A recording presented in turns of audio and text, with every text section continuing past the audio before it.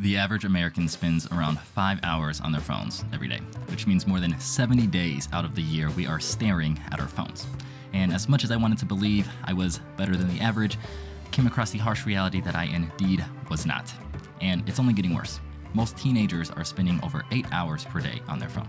Now, I remember learning about addiction in medical school. It's characterized by using something more than you intend, trying to cut down but being unable to, or experiencing cravings or urges to use that thing, which oftentimes leads to consequences. Raise your hand if you can't even remember the last time that you went to the bathroom without your phone. It probably will make you feel a bit different about holding or using someone else's. So, I wanted to figure out if there was a straightforward way that anyone, regardless of what you do for work or the stage of life that you're in, could regain control over their phones, break this addiction, and experience all the benefits of focused, improved social life, and everything else that comes with a healthy relationship with the devices in our pockets. If you're new here, my name is J.R. Smith, and I'm an orthopedic surgery resident at the Mayo Clinic. I'm also a father, a husband, and clearly a content creator. And I just so happen to have this incredible opportunity to attend one of my line brothers' wedding in South Carolina. And you're definitely not going to want to miss how extravagant this wedding is. But for some foreshadowing, one of the most famous celebrities on the planet also got married at this location. But the goal is to first see if I can use a few tricks and strategies to control my phone usage during this beautiful wedding. And we're going to get into the specifics of those tricks in a minute.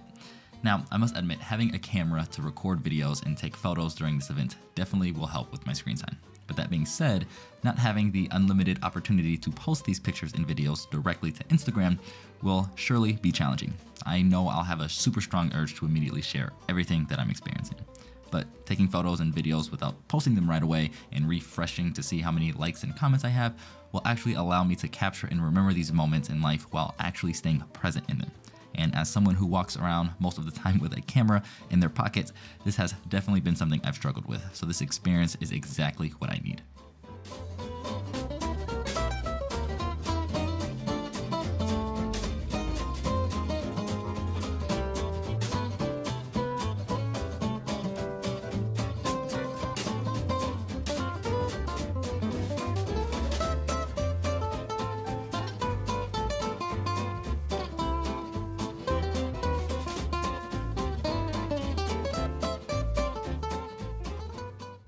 So I had the incredible honor of being a groomsman at this wedding of two people that I truly love, Ade and Houston Okenyade, and they went all out. This is the night before where they held an all-white welcome party that we took a boat to. And Kari not only was chosen to be the ring bearer for the big day, but he also took on the responsibility of being the life of the party.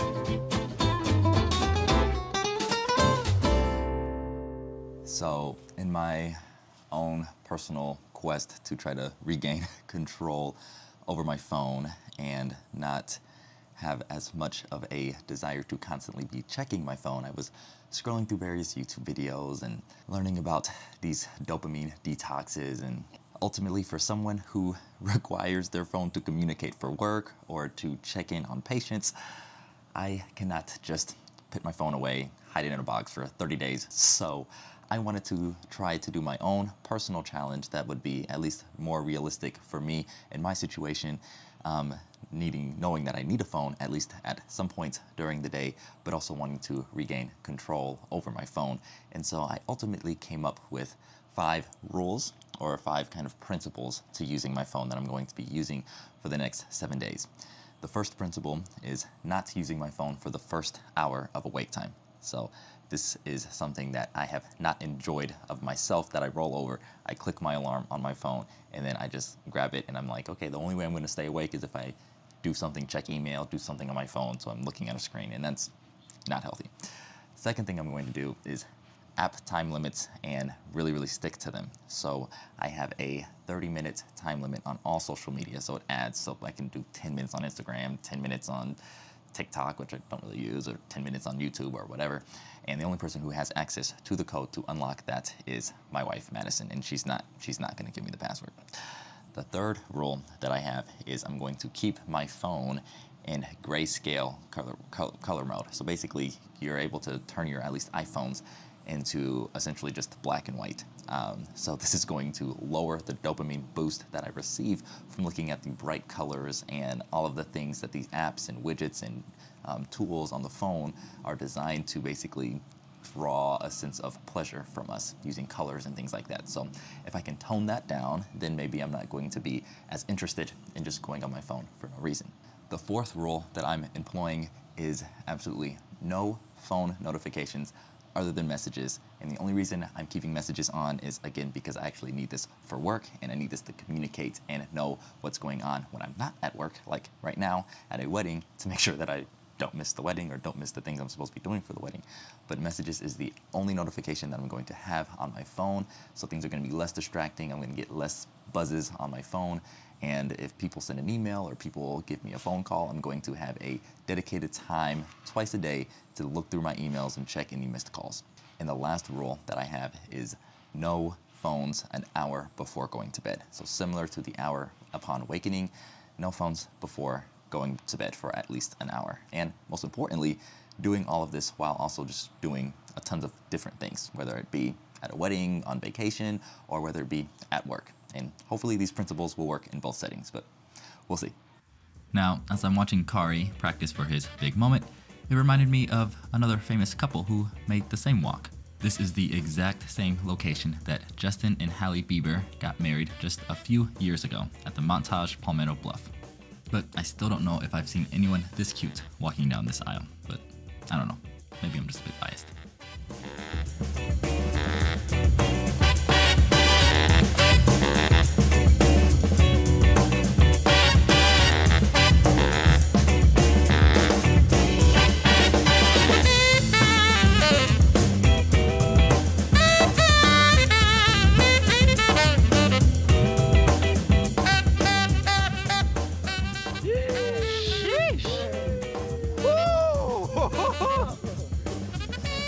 Oh, he said, y'all don't know. Hold on.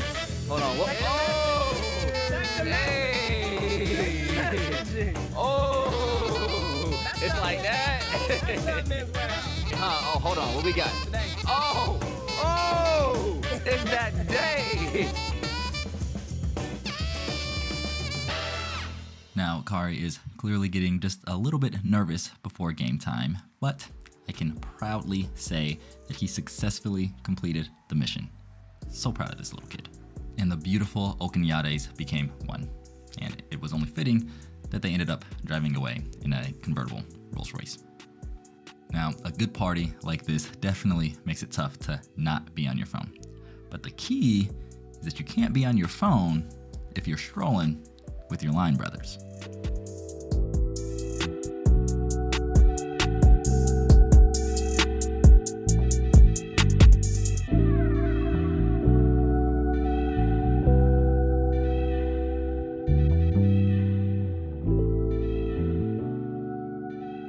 As you can see, the more you're enjoying the moment, the less you can get distracted by less important things like your phone.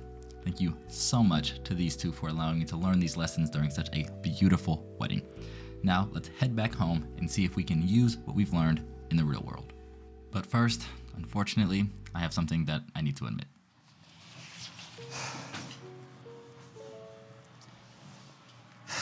Guys, I don't want to be the bearer of bad news, but I already broke a rule. I'm being completely transparent. This is what vlogs are supposed to be. You know, not the sugar-coated, we're gonna pretend like we're doing more than we are or doing less than we are, I guess in this video, since it's supposed to be like less screen time. But I got home really late after the reception, and I was in a room that I'm basically sharing with my son, Kari, that my wife and I are sharing with Kari. And, you know, so my wife and Kari are already asleep. By the time I get in, it's like midnight, and, you know, I crawl into bed and try to be super quiet because Kari's crib is like right next to our bed, essentially, and I don't want to wake him up. And, you know, then when I wake up in the morning, you know, at around, I don't know, 7 or 8 in the morning, Kari, my son, is still asleep. And usually this boy is up by about 6:30, 7 at the latest. But he had a very, very late night too, because he was out with us as well, having a good time. So I'm in a single room and I can't really move without getting him up. So I'm basically laying in bed, and I'm just laying in bed, unable to really move and do anything. And instead of what I should have probably done is try to sneak out the room and go for a walk or do something like that. I just said, well, I can't move, I'm stuck in bed. I guess I'm just gonna check emails and check notifications and see how other videos were doing on YouTube. So I started telling myself excuses instead of finding solutions. And that is the learning point of this failure, is when you fail, it is usually not because of the excuses that you're gonna tell yourself. It's usually because you failed to find a solution. So you can see, spent 3 hours and 44 minutes on my phone. It's not great, but it is better than the over 5 hours I was spending traditionally on my phone. And for the most part, I think over an hour and a half of this is spent on text messages. So we're on the right track. We are on the right track. No more broken rules, though. No more broken rules. So one thing that I've learned about not using my phone in the morning is that the pace for waking up and getting the day started just feels good. It just feels healthy. It doesn't feel rushed or hectic, and it's probably because I'm not wasting time, but there's just a different sense of peace to the day when I'm not starting it off with this thing. But that doesn't mean it's easy. Sorry for the raspy voice. I don't know if I'm getting sick or what it is, but my voice is like gone. But I wanted to talk about a brief difficulty with this challenge. And it's because right now I am in between my day shifts at work, which is what I had yesterday, 6 a.m. to 6 p.m., to my night shifts, which is what I have today, 6 p.m. to 6 a.m. That means that this morning I don't have anything specific that I 100% need to do, like work. And before, it was a little easier to maintain this hour of wake time without being on my phone, because I would wake up, get ready, go to work, and by the time I was settled at work, an hour had definitely passed. But now that I'm just home, now it's okay, force yourself to be productive, and force yourself to do, there's always things you can do that are not on your phone. And the itch to get on my phone is real. And it's also kind of scary. That's like an addiction, right? Where you kind of wake up and you're just I need this thing. That's not okay. But I think that is a real thing. So if you are somebody who wakes up and doesn't have something specifically on your schedule, the challenge of breaking that habit of going straight to your phone is hard. Find something to do.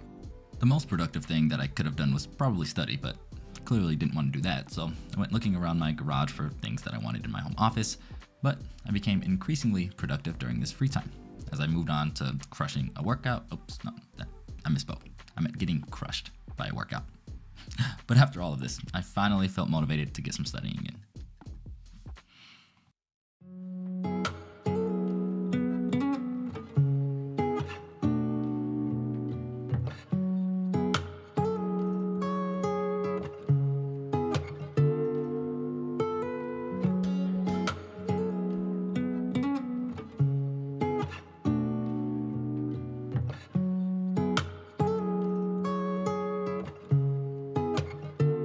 Guys, I'm struggling a little bit today. I think it's primarily because today there's kind of lulls. It's 1:31 in the morning and I'm on my night shift at the hospital, and the shift kind of started a bit busy.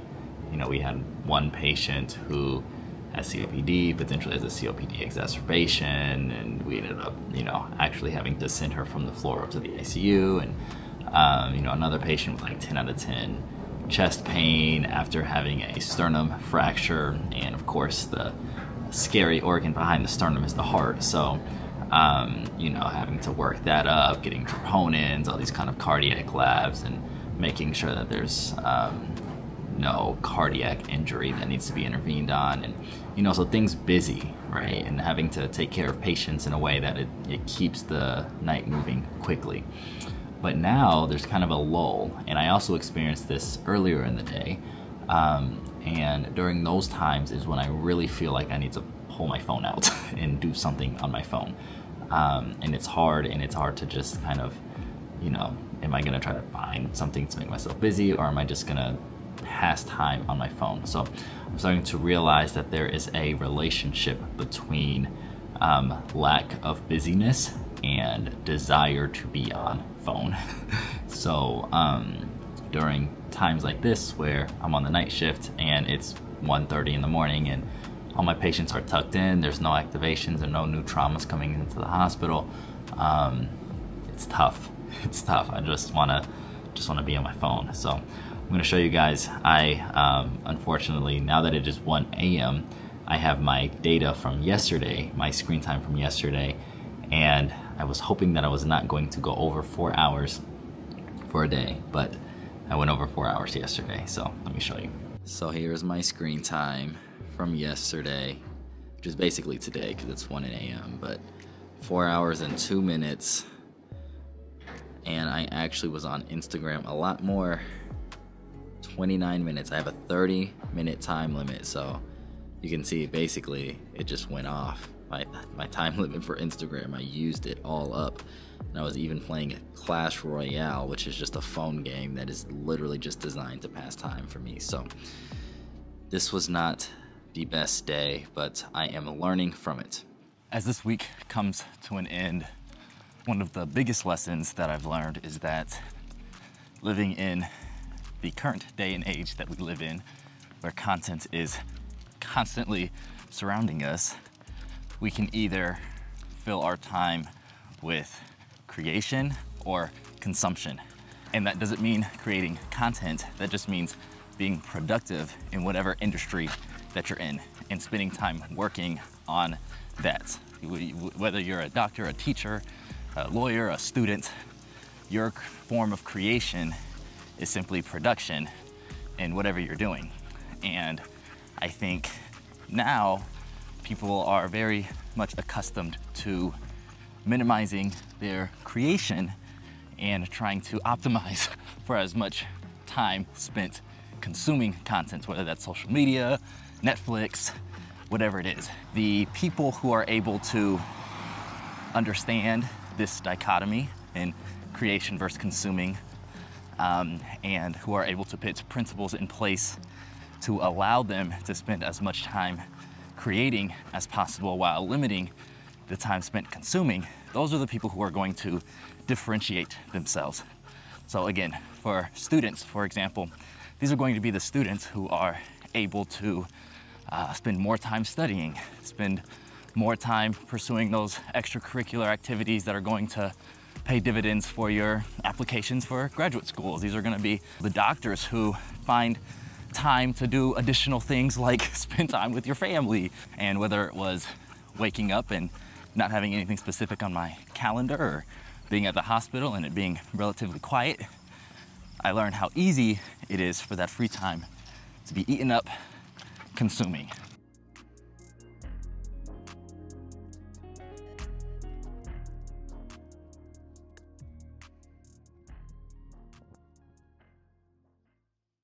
It is the end of the week, which means that it is now the time where we compare how our screen time looked this week compared to last week.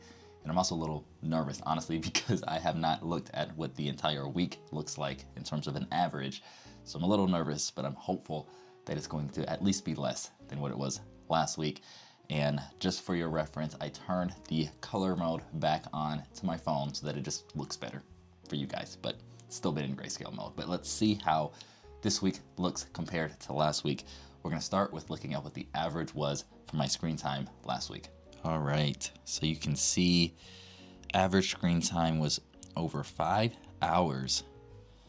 5 hours, majority of it being spent in messages and a lot of time being spent on Instagram, YouTube. So over 5 hours of screen time last week. And this week, we are down to 3 hours and 12 minutes. Again, honestly, the apps were the same, messages being the vast majority of time spent on my phone. And again, that was the one app that I actually still had notifications on. I'm pretty proud with how this week went. Going from over 5 hours per day of screen time to just around 3 hours per day of screen time, I think was a huge plus for me. And I think that, 3 hours is a healthy amount of time spent on our devices, whether you're a stay-at-home parent, teacher, physician, student, content creator. I think 3 hours, at least in my perspective, felt healthy. And I think I'm going to continue to utilize those 5 principles to maintain control over my phone. I think I'm going to make a few minor adjustments though after experiencing what I did this week. The first is the amount of time before having my phone upon awakening. Initially, we had 1 hour for that. We try to push it to not have our phone for the first hour upon awakening every day this week. And that was challenging. And I think one of the things that I really personally enjoy doing is like a morning Bible study on my phone. And I oftentimes was unable to do that because by the time an hour passed, I needed to be at work or needed to do something else and kind of missed that Bible time for me. So I think I'm going to maybe reduce that to like 30 minutes or so, maybe so that I'll be able to still like get up, get a nice maybe workout in, get myself prepared for the day mentally, and then still have some time just to do my own kind of Bible study. So I think that's going to be one minor change. I'm going to keep the hour before bedtime kind of rule for myself. But the other kind of change that I'm going to do is I'm going to probably alternate between grayscale mode and the normal color mode of my phone instead of just keeping it always in grayscale mode, just because sometimes I'll be trying to look at photos and videos and it's hard to do that if the phone is just in grayscale. So I'll probably be alternating in and out of that mode, but I'm going to try my best to keep it in grayscale as much as possible because it did make the desire to be on my phone a lot less of the dopamine burst and surge after just opening my screen. So I hope that you guys found value in this video, and hopefully you can utilize these principles and customize them to fit your own life so that we can regain control of our phones and of our lives. But if you did enjoy this video, be sure to like and subscribe if you haven't already. And if you like this video, you may want to watch this video here where you'll see a little bit more of what the life looks like in the hospital if you're interested in that. But until the next one, keep evolving, and I'll see you guys later.